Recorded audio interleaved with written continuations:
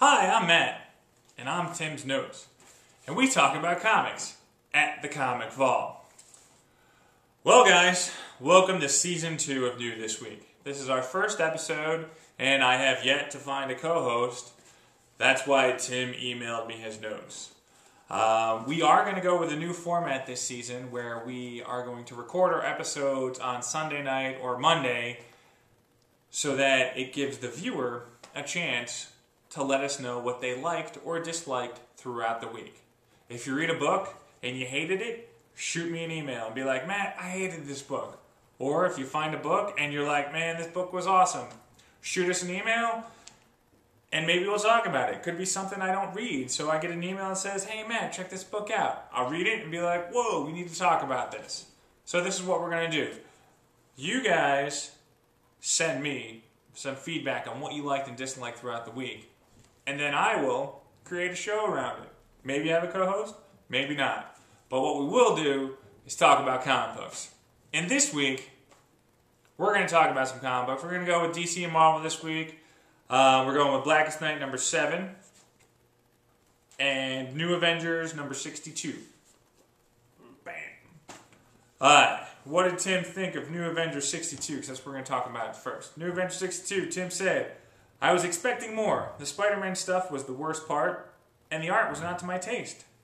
It was a decent explanation of Siege number 1, but why did this just come out? I don't know, Tim. Why did this just come out? That was the interesting part here. This book right here came out this week. Siege number 1 came out 6 weeks ago. Marvel Comics, I'm going to ask you, why does this book come out now when Siege number 1 came out 6 weeks ago? This should have came out 2 months ago to prepare us for Siege. But it didn't. And guess what? That puts the reader in a bad state of mind to read a book. You know, I might have a better opinion of this book if it came out on time. What I did not like about this book was Acuna's artwork. Acuna's artwork, I have a love-hate relationship, depending on who he draws or who inks him. But this one, I hated. It just looked really, it was like bad. It was like a bad painting. But again, sometimes I love you, but this time, thumbs down, thumbs down. So, and then the other thing is Tim was right with the Spider-Man part. Peter Parker Spider-Man has been written so dumb lately. It's just been horrible. And my thing is that he graduated from college. He is a scientific person. He is dealt with and teamed up with some of the greatest scientific minds in the Marvel Universe. I don't mean to be all geeky on you, but he's not a dumb person. He probably ranks up there in the top 15 smartest guys in the Marvel Universe. Yet, Marvel Comics is on this kick of writing him as one of the dumber, flightier characters in the universe right now. And it's horrible, because we've seen him be smart, we've seen him be dumb, we've seen him mature, and now he's regressed. But that's a whole nother start, and I don't want to talk about that.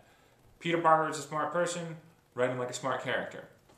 That's all I have to say about that. Alright, and the second book we're going to talk about today is Blackest Night number 7. We're getting to the pinnacle issue of Blackest Night, you know, the big reveal, 8's going to come up, big huge stuff going on. Let's see what Tim says about this one. Blackest Night number 7, an enjoyable read, even if we saw the outcome coming from a mile away. I like the build-up, and it makes me excited for 8, and how they'll wrap up everything around it. So, that was Tim's input about that one. What I liked about Blackest Night number 7 is it took me 2 times to read this book to like it. Because I read issue 50 and 51 of Green Lantern, and the stuff that was in those books was so amazing, I was like, why isn't this in Blackest Night? Hal Jordan becoming Parallax again to fight the Spectre. That should be big-time news. That should be in the main series. Person walking through the door that's reading Blackest Night for the first time shouldn't have to weed through Green Lantern to find out all the stuff that's going on in this book. And my biggest problem is they make mention of the stuff that happens off screen. So a person that isn't familiar with comics, that's picking this book up for the first time, is going, what is Sinestro talking about? Why is he pushing Hal Jordan out of the way? And DC Comics, I ask you, if you have these big events and you want to hook readers, try not to do that anymore. You know, because I like to give the customer something to read and be like, listen, read this book, solid. Just from front to beginning, you can read it and you can enjoy it, and if you like it, then you can expand your horizons from there. But issue 7 kind of went off screen, and I understand why you went off screen. The stuff that happened in 5051 was important. It should have been in here.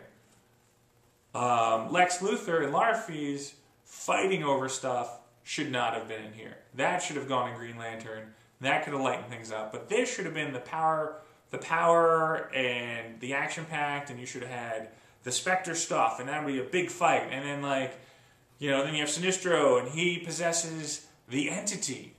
Whoa, the Entity. We find out what that is, and we see the first White Lantern. And the artwork in this book is amazing. And there are some glorious pages and some great storylines going on here. I enjoyed it so much. Everybody knows that, who knows me, that Green Lantern has been awesome. But I was like, you know, it could have been better. And that's I guess I hold Jeff Johns up to a higher standard. So, I mean, I expect better from you, Jeff. But that's it. So I enjoyed these 2 books. You know, we're kind of nitpicking at why we didn't like them. Acuna's artwork is sometimes horrible, and you know, some of the writing in the New Avengers book was kind of iffy. Blackest 97 was a great book. It just was missing stuff from outside that should have came in.